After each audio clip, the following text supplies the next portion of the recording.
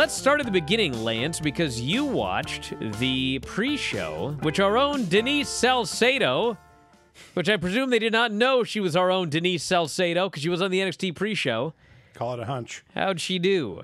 My dogs had to go out shortly after she started, so I didn't really see a lot of it. Somebody, my guess would be Vince Russo, said, you know, the heels always win the coin flip. We got to switch it up here. It's too predictable. We need to have the baby faces win the coin flip. Every car has round wheels. We need to change this. We need to make a car with square wheels. That'd be an effective car. And she managed to believably take a bump and not kill herself, but look like she fucking killed her shoulder. She half got me, but like 30 seconds later, Io Shirai does a spot where she tries to yank her shoulder back into the socket, Yes. and I was like, oh, fuck. He wandered in, he looked at the TV and surveyed the situation. He stood there for about 90 seconds, and he goes, this is weird. He turned around and walked out. That's the last I saw of him. Wow. So I guess really these hot attracting women are that detracting younger, the young male demo. Yeah, you telling me he must not have seen Tiffany Stratton, because he sure would have been sticking around for that one. Crowd starts chanting, thank you, Kyle, because the fans just presume he's leaving. They presume that these guys are all leaving. What does that tell you, by the way? I was fully expecting that Johnny Gargano was going to be pinned. He may be happy getting paid to do part-time NXT and full-time as a trainer or whatever, and he may resign. So I think they didn't want to like humiliate or beat the guy or anything like that. This is quite literally New Blood Millionaires Club. Yes. The old guys that were supposed to be putting out to pasture are the baby faces and so much better than the new guys that are supposed to be our future. So this poor guy gets these bolt cutters, and now he's trying to open the fucking thing, and it won't open. Nope. And we're just looking at the guy, and at first I was like, God, what a way to kill a baby face. Then I realized he was a heel. Are you aware, Granny, that Ed's 50? Wow, is he really? Did you hear what Paul Fontaine did for his wife? If Bridget were turning 50 and you wanted to gift her a happy birthday on the big screen, I've seen would you say, happy birthday, lovely wife, or would you say, happy 50th? I see what you're doing. Yeah. And you know the most shocking thing about it was? They're still married? I didn't know Paul was married to Ed. I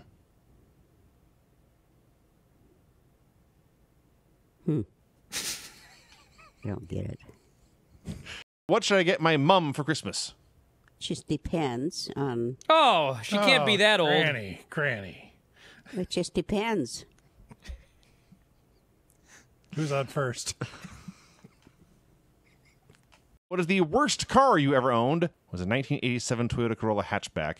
It was the simplest machine I've ever seen in my life. If I still had this car, I think I could take Paisley right now and teach her to drive it in about an hour. Clearly, you've never seen any of the videos I put on Twitter of her driving those animals around the mall. Touche. Granny, let's do the wrestling report. Oh, I have to. Yes. Brock comes out, stupid haircut. Gives Wow. Brock. I had the two reversed. Oh, no. You confused Lita and Trish Stratus. And you know, I get Hardy and Owens mixed up.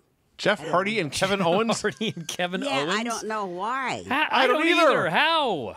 Bear's Undertaker wore purple gloves and... Bro, we have to have heard this before. I feel like we've been talking about this Undertaker versus Undertaker match for like 3 weeks now. Am I wrong, everybody? The gray Undertaker threw a punch, but the purple Undertaker stopped it. Oh, okay, that I did do that one. That was when the two wrestle each other, right? Yes. You can sigh again after I'm gone. Oh, like get out of the here, last one. Granny.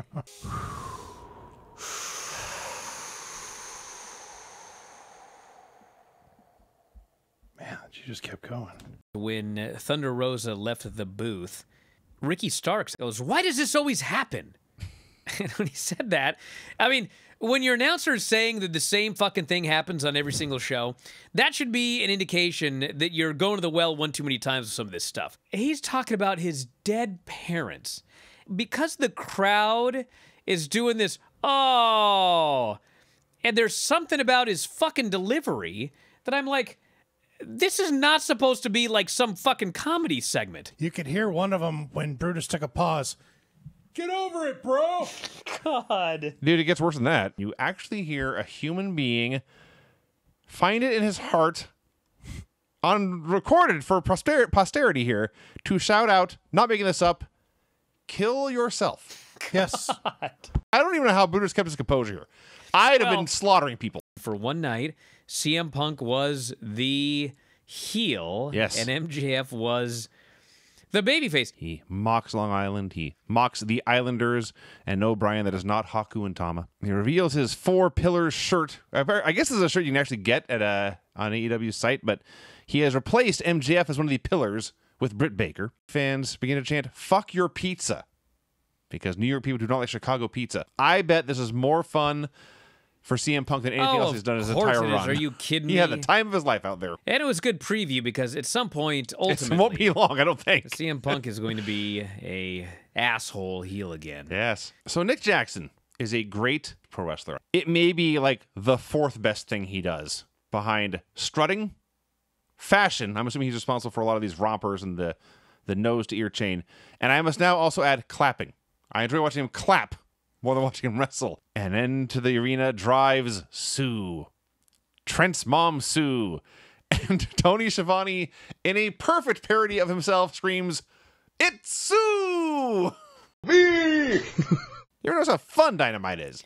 Watching the show is You fun. just noticed how fun this show was? Of course I didn't just Did notice you it. just get paid? If it's makeup, it's makeup applied exactly where he was, in fact, on fire. Yeah, God help me.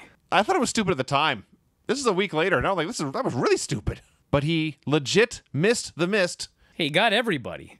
Well, But she sold it the best. she sold it best. Yeah, she sure did. And she looked as beautiful as ever, whereas Pillman's face was covered in black goo. You want to know why this show's fun, everybody? tell me. I'm going to drop some knowledge here. So buckle up. You always know I'm going to drop some knowledge when I adjust myself in the chair like that. You do that dramatically, yes. Yes. You want to know why this show's so goddamn fun?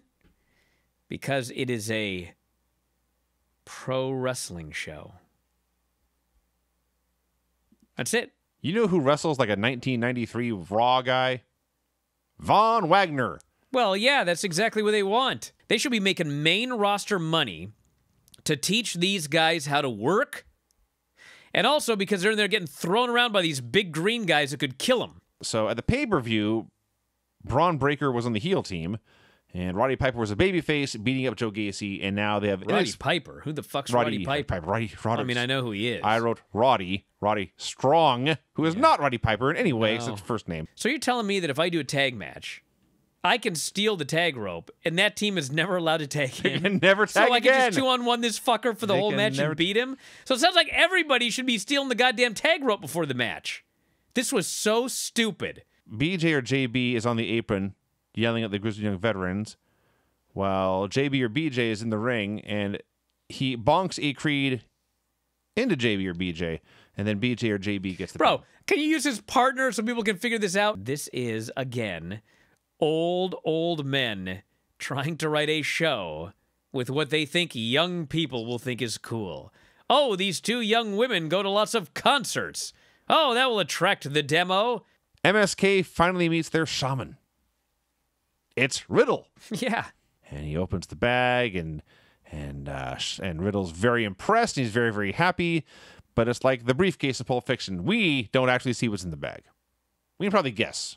It's less of a mystery than Pulp Fiction. I really like that thing with MSK and Riddle, by the way. Okay. I thought that was really good stuff. Daddy paid for my gymnastics lessons. Yeah. I was going to win a gold medal at the Olympics. But you know what's better than a gold medal? The NXT Women's Championship.